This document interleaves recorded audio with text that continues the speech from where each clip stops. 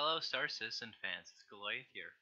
For those that are really interested in testing and really want to capture their current performance with Star Citizen, um, I'm going to show you today how to do a detailed MSI Afterburner log. So what you're going to need is you're going to need MSI Afterburner, Star Citizen, just a folder called Afterburner logs. You can name it. Here's a few of the tests that I've done. You're also going to need Excel. So make sure you've got that. And so you're also going to need Notepad. And just use the old one, it's fine.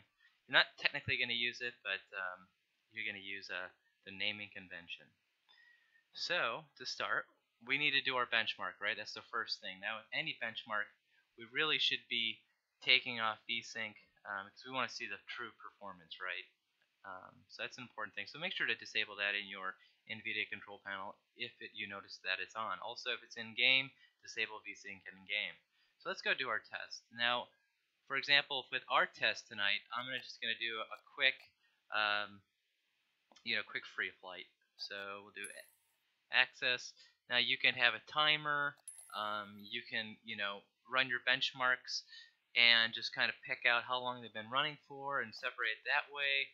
There's numerous different ways you can run it. Usually the frame, measuring the amount of frames could be one way. But yeah, we'll just do a drone sim.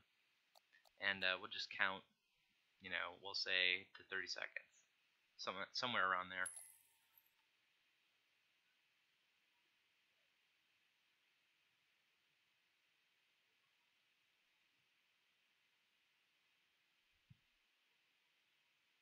Now, normally I actually run a 3440 by 1440 monitor. You just combat assist. Activated. Systems green. 2560.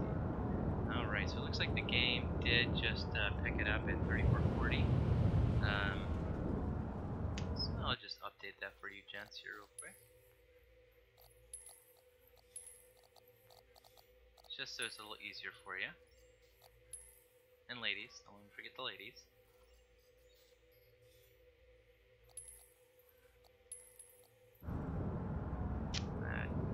Looks like it's just stretching it currently because I've got DSR going. Regardless, we'll just use this, resolution for the heck of it.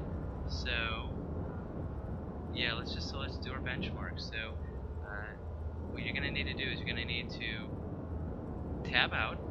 So, just click Escape. We're gonna go back to Windows.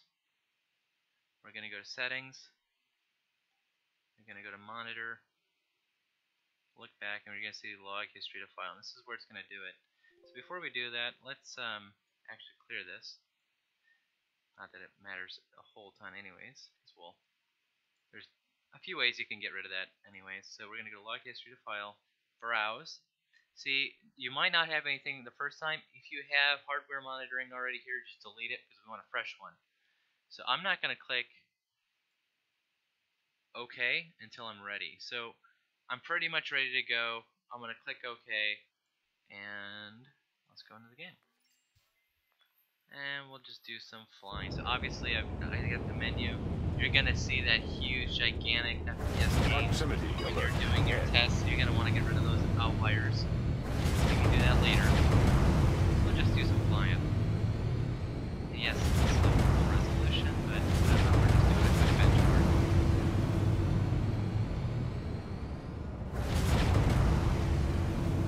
Barrel rolls, there we go. Barrel rolls. Is the edge.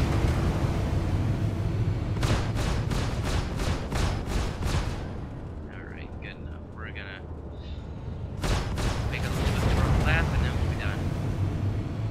I just want to show you guys how to actually process it and get it in a good format.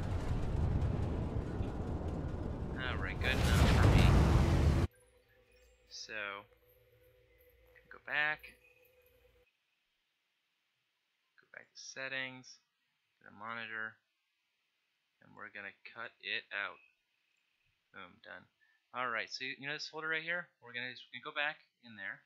You can also just search by the Afterburner. I'm just kind of lazy here, so and don't want to dig for it. You can enable. Make sure you don't, click OK.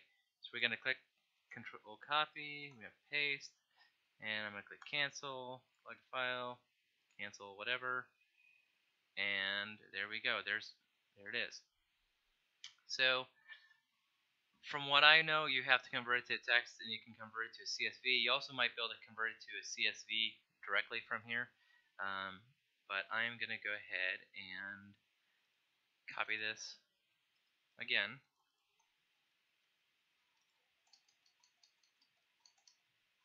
Go. We can try CSV off the start.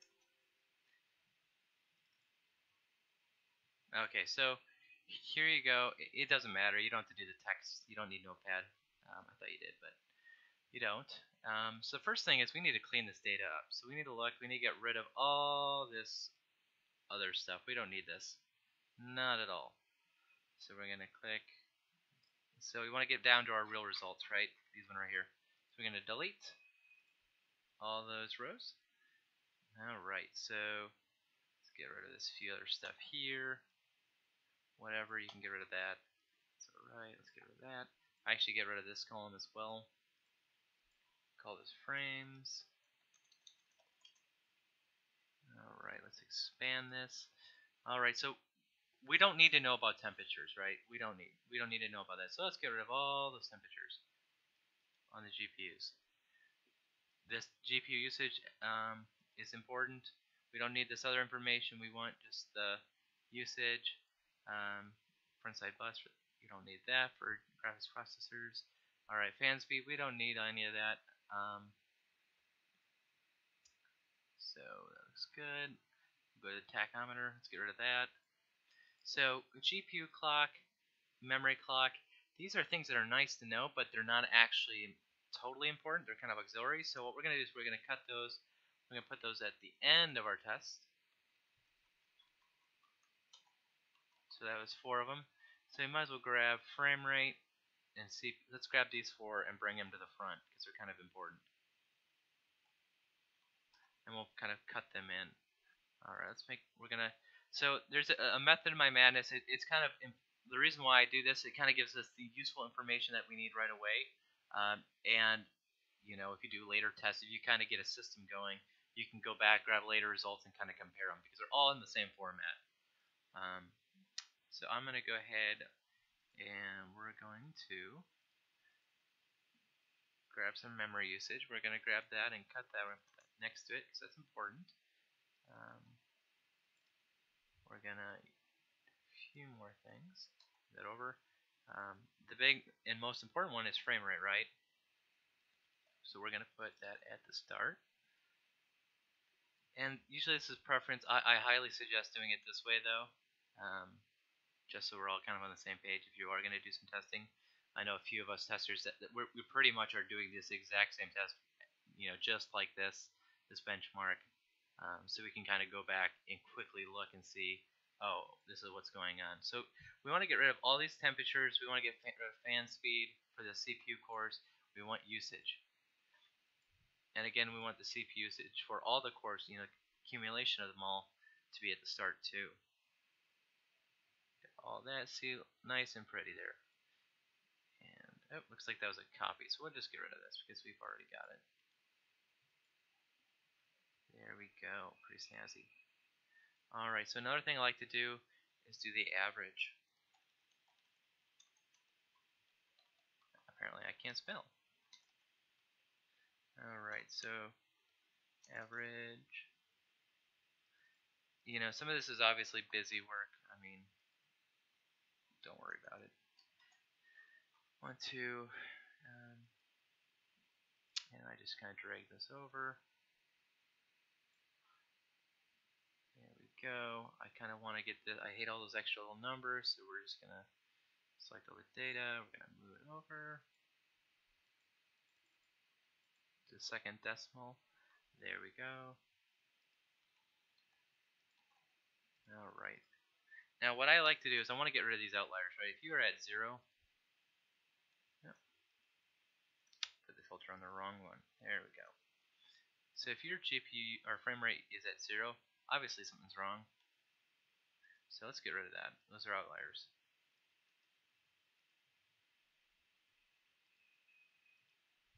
smallest. So I'm running dual GPU. So I also want to see what's the lowest it's ever at. You know what? We might actually get rid of that. We're going to get rid of that one. That's really an outlier. That other one we at least have some usage. Alright. Make sure perfect. So here we go. So I usually highlight the whole columns. I use conditional formatting.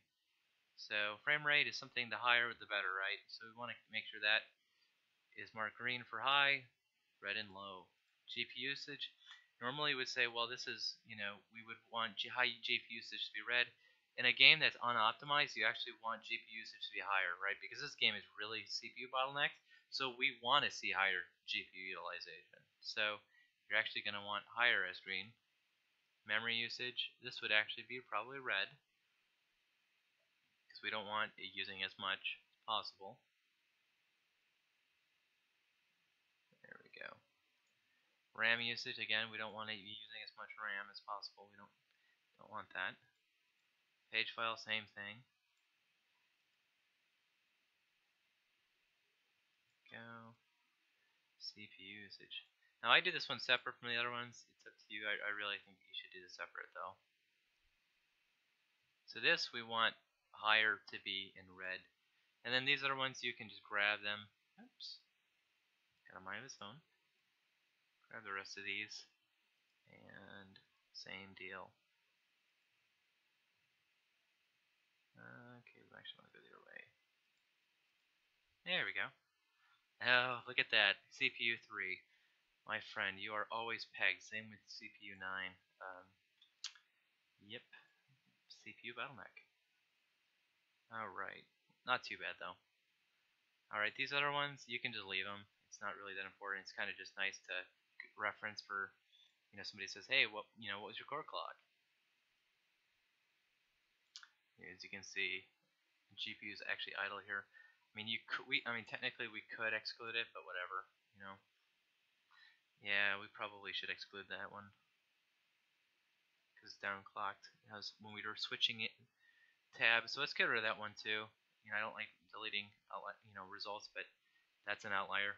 So that's actually alt tabbing for the screens. But so here we go. Here we have a quick graphical display of what's going on with our computer, and you can kind of see this. So to read this, the obvious is CPU 3 and CPU 9 on my 5930K are in heavy usage. And let's look at our lowest frame rate. CPU actually wasn't that bad. So it's kind of interesting how that hit that low. Let's actually look at it as high.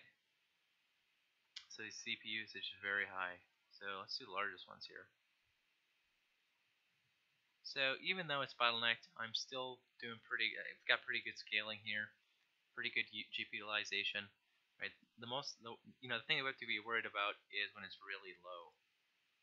So that's the lowest that's ever been. So that's not bad with VSync off. So, anyways, this is how you put it together. I'm hoping you enjoyed the video. Any questions, let me know.